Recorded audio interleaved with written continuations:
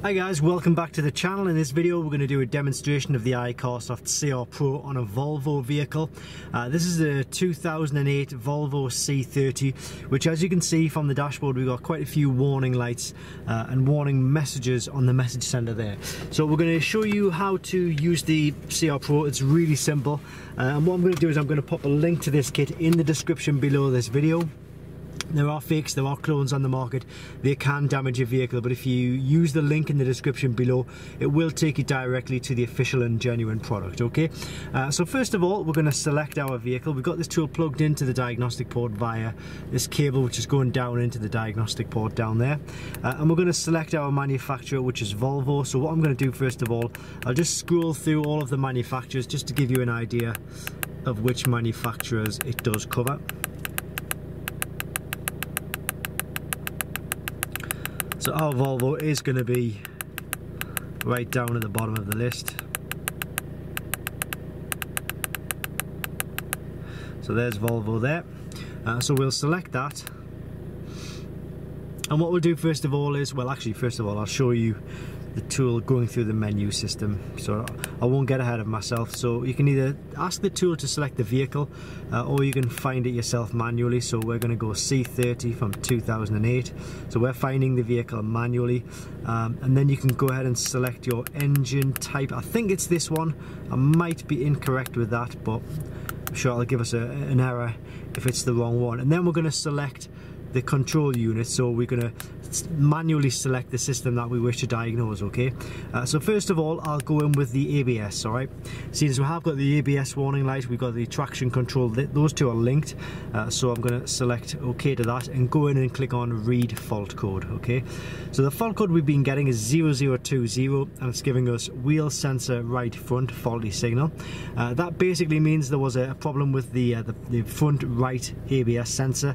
We had tested the ABS sensor and it was giving us a fault, so we do know that it has been faulty. So we put a new sensor in, and now we simply need to reset the faults, which will also allow us to get rid of the warning lights, okay?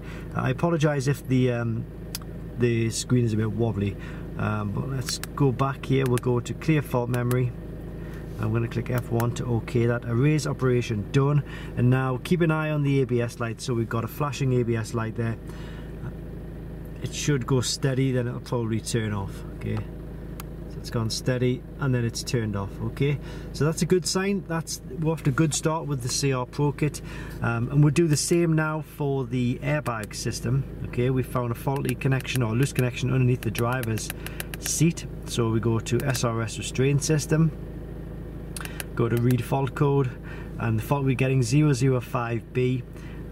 Front right hand side impact protection, SIPS, resistance too high. So we checked the connections. There was indeed a loose connection. It's like a screw connection on this one.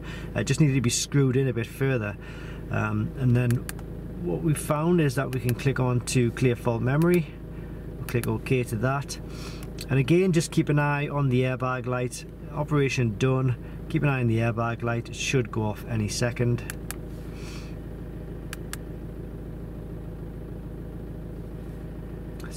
Sometimes they go off immediately, sometimes it takes 10 to 15 seconds. There we go, that's gone off, no problem.